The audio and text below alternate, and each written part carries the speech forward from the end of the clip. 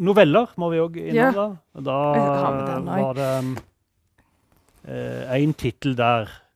Novellesamlinger er det ikke fryktelig mange av, kanskje, i året, men det er jo en del. Det er jo en del, ja. Og dette er jo en av de mest respekterte novelleforfatterne i Norge, som vi har plukket ut av til å snakke litt om, Gunnhild Øyehaug sin nye samling, Vonde blomar.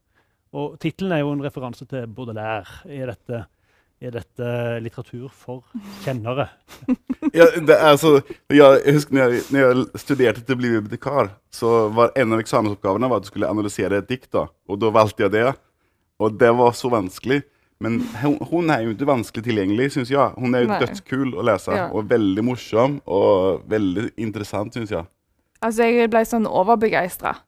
Jeg fikk lyst til å skrive selv, jeg fikk lyst til å bli forfatter, jeg fikk lyst til å bare lese enda mer litteratur, for jeg synes det er så utrolig herlig å lese noe som er så fantasifullt da.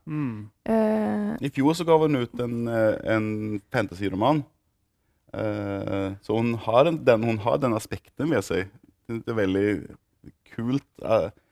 Jeg synes det er helt fantastisk. Hva går det i, liksom? Hva er det som er så fantasifullt? Nei, jeg vil veldig gjerne lese den første setningen i den første novellen da. Da jeg satt på doen og menstruerte, faller en ganske stor bit av hjernen min ned i doskåla.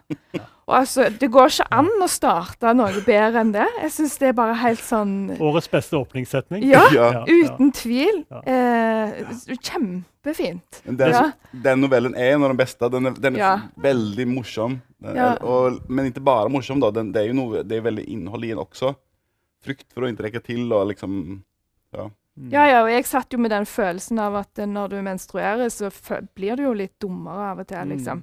Men så er det ikke bare en sånn metafor heller. For det er ikke, for dette i noveller så skjer jo dette på ekte. Sånn du kan tenke når du leser den, er det en metafor? Men det er liksom ikke, det framstår ikke sånn. Det framstår som en ekte hendelse, en konkret hendelse. En bit av hjernen rett ut. Og så er det så løye da, at den biten, det var navnet på den fuglen hun skriver doktorgradsavhandling om. Og plutselig så, hun vet ikke hva, alt om fugler datt ut. Og det er hennes liksom fagområde.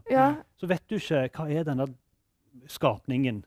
Hun må lære alt på ny. Det var kjempemorsomt. Veldig, veldig bra.